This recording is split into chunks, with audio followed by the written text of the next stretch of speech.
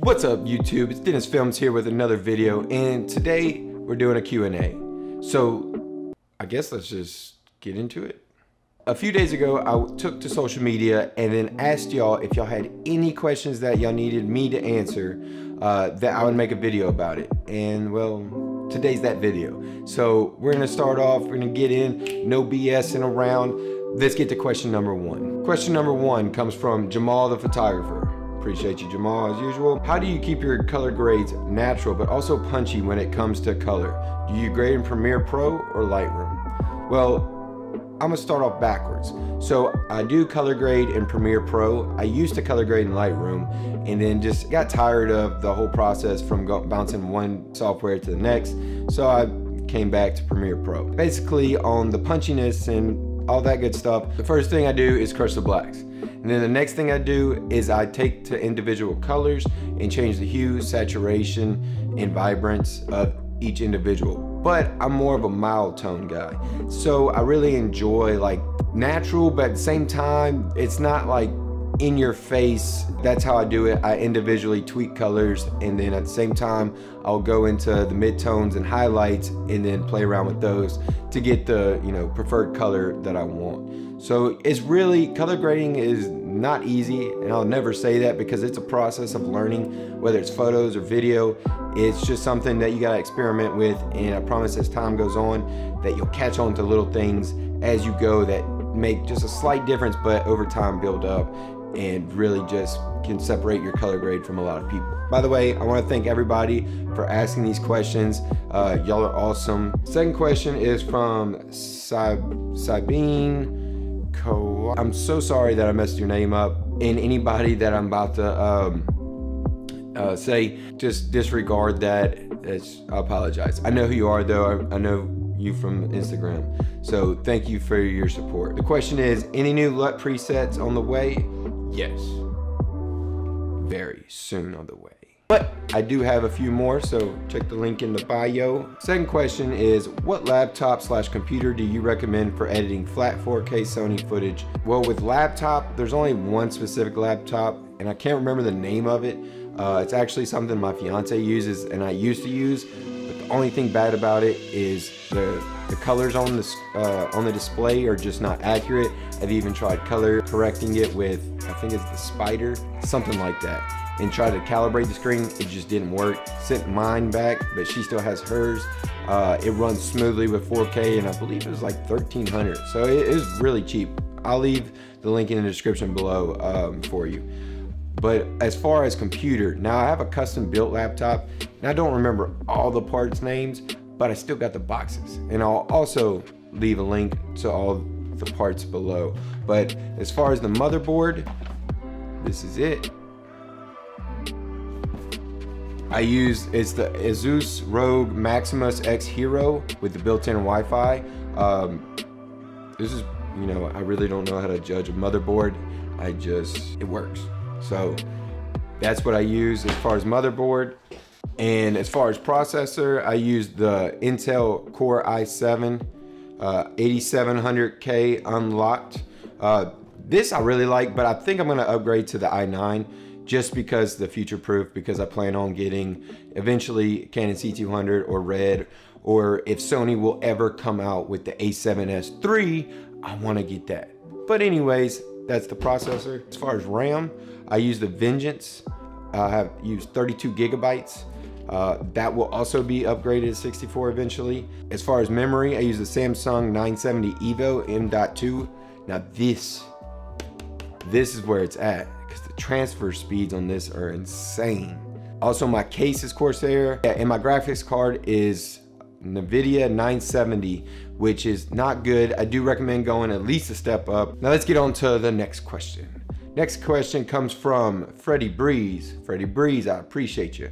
Any updates to your camera settings? The only thing I've updated on my camera settings would have to be my picture profile, and it's still PP7. The only thing I changed was the detail level to -7, and that's pretty much it. Nothing else has changed. Oh, and Freddie also has another question. How do you get 1080 footage sharp like 4K when doing B-roll? Pretty much what it comes down to is make sure your ISO is not cranked all the way up as well, because that will deteriorate your quality of your image. Make sure that your focus is on point, your lighting is good, and that will pretty much dictate it. I mean, the 1080 on the Sony a65 and a63 is just not that great, but it's usable. It's just not gonna match the 4K exactly. But those few tips right there will definitely help you in making sure you're getting the most out of your 1080. And the next question is from Tay Savage. Appreciate you, Tay. How do you get clients as a new production company? Weddings, music videos, commercials, etc. So the most important thing is having a portfolio. Your portfolio is your selling point. It's to prove to your future client what you can do, what you're capable of. Now, to build a portfolio, you gotta do stuff free. And no one likes hearing the word free unless you're on the other side receiving the free stuff. But yes, you gotta give free work.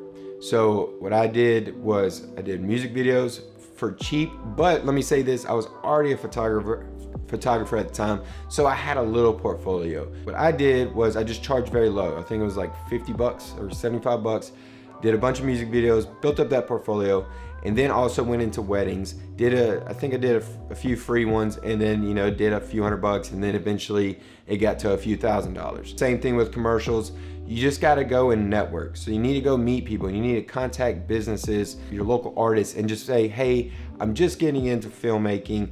I would love to shoot your next project for free, no strings attached, and just so I can add it to my portfolio. And I promise you, you shouldn't have any trouble.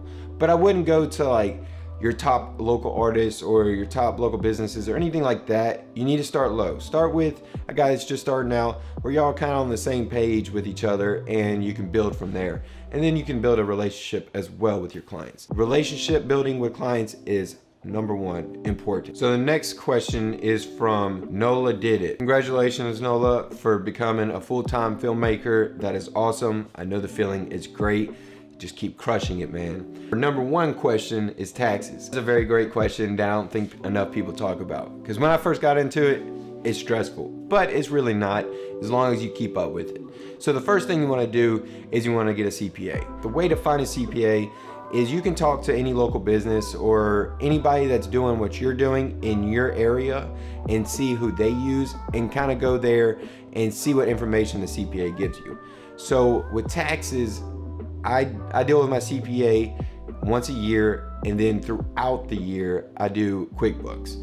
And QuickBooks is something that's on my phone that I can constantly, you know, any transaction is connected to my bank account. So any transaction through my business bank account, any type of swipe a card, spend money, receive money, it shows up on QuickBooks, and then I tag it. It's very simple. It makes life easier with taxes, and then you can also snap pictures of your receipts. It just makes things so much easier when keeping up with it throughout the year. And then it can tell you your quarterly, and then you can just write a check to the IRS.